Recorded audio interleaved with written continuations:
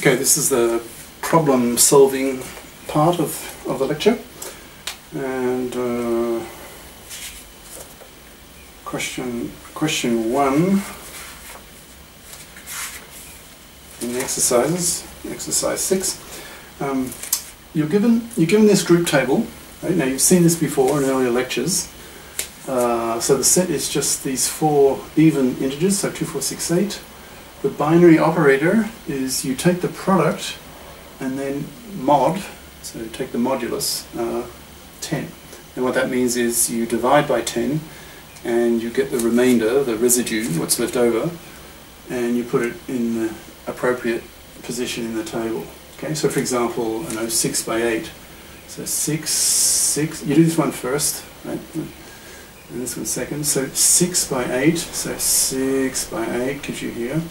6 eighths for 48, divide by 10, you get a remainder of 8. So you put the 8 here, the remainder. Okay.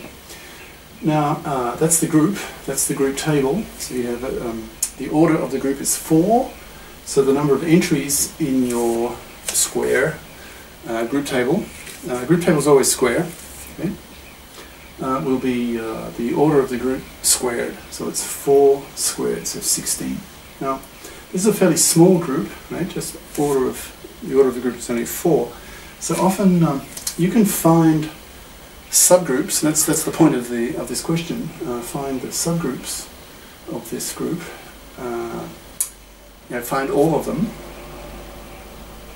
and see which ones, if any, are proper subgroups. Okay. Well, now the trivial subgroups is the unit, right, and the group itself. So we've got 2 immediately, without thinking. It's just your background knowledge. All right. So what is the unit here?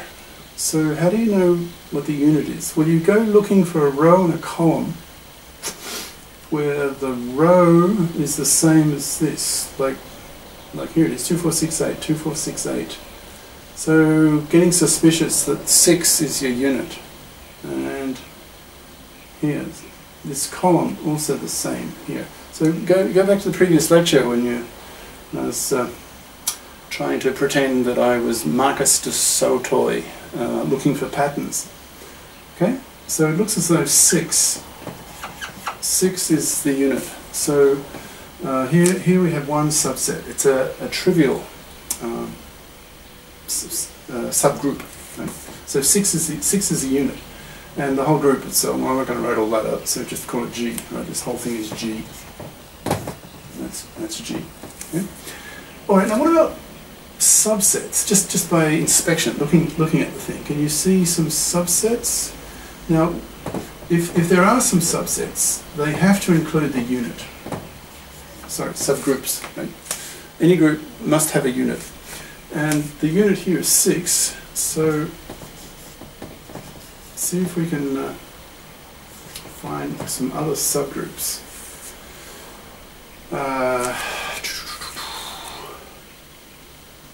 Well, so we only have 3 choices, right? So how about 6, if we tried 6 and 2, well, let's write them down. I can cross them off.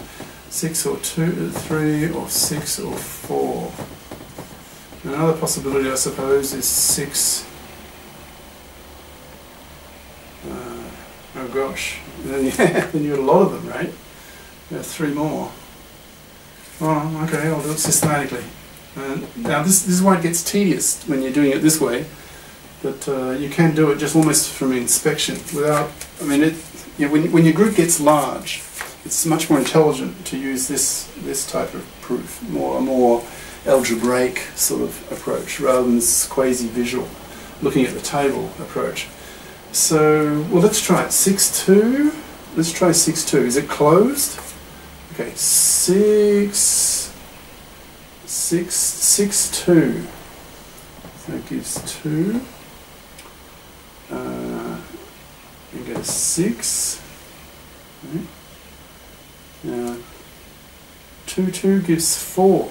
Oh, well, 4 is not a member of this group, so that's out, right? It's not closed. Kill that. Okay, how about 6, 3? 6, 3. 6. Sorry, oh, there's no free. Sorry, what am I doing? Well, we've got 6, 4, so this would be 6, 8. Okay, 6, 8. 6 and 8. Okay. So we can have 6 sixes, that's okay. A 6, 8 gives that, that's okay. An 8, 6 gives 8, that's okay. An 8, 8 gives 4, not okay. 4 is not a member of this one, so that's out. Okay, 6, 4. So these two and these two. So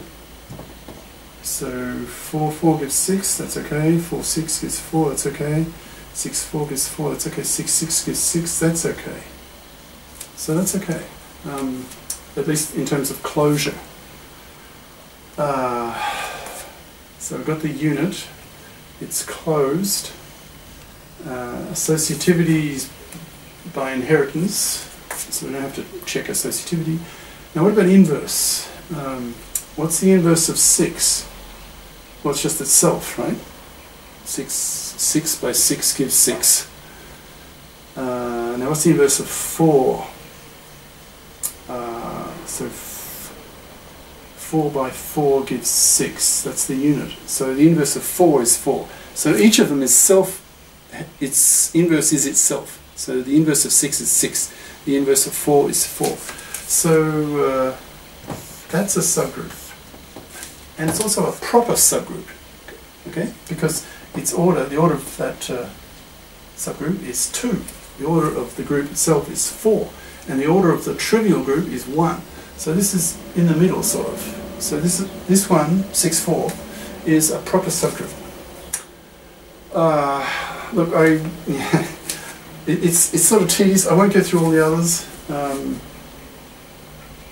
I'll just mention what the candidates are. So it could be 6, 2, 4. You can test that. It could be 6, 2,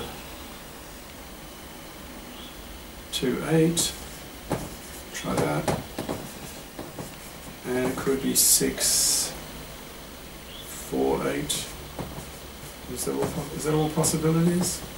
So given the 6, so there's only 3, right? Yeah. You eliminate one of them. So do that 3 ways. Okay. So test all those,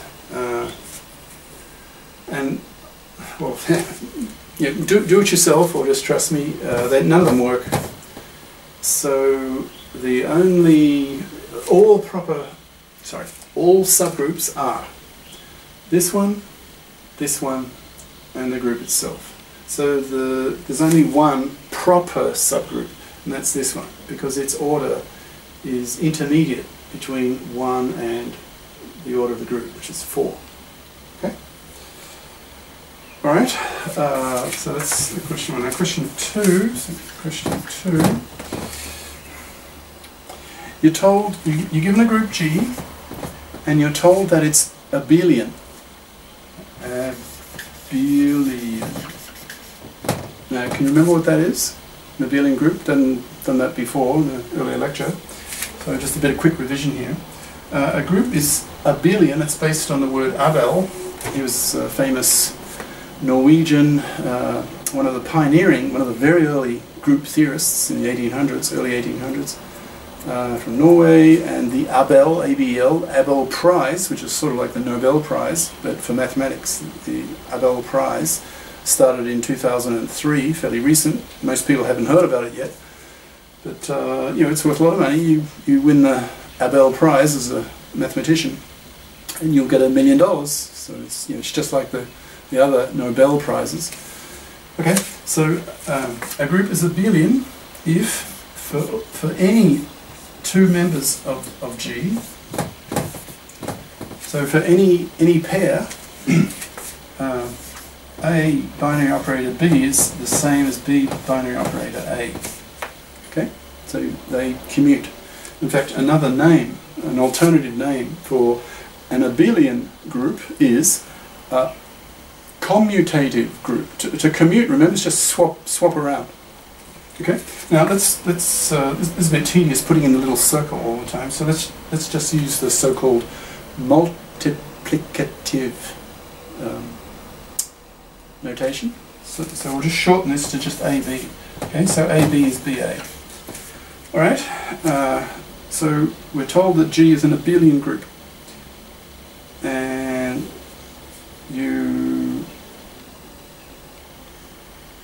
have to prove that the set of elements of order 2, okay, so that they have the order of these elements of the group are order 2 is a subgroup of G. Now look, I'll write it out. That the set of elements A belongs to G, right? Such that the order of that element, or these elements, so is 2. So that means that A squared is E. Okay.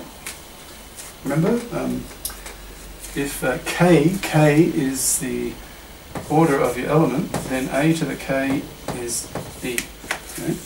Remember the very definition of the order of an element. It's the smallest positive integer k, such that A to the k, to the power k, so that just means A times A times A, k times,